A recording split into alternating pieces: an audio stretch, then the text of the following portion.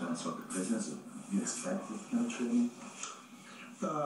I never, with regard to the attention that I have received, I never really expected it to be as large and as passionate as it has been. Clearly, my most recent visit to Rome, I did not expect the fervor of the press and various fans to be as strong as it is. I believe that I always knew there was a tremendous passion for football in Italy and in Rome, and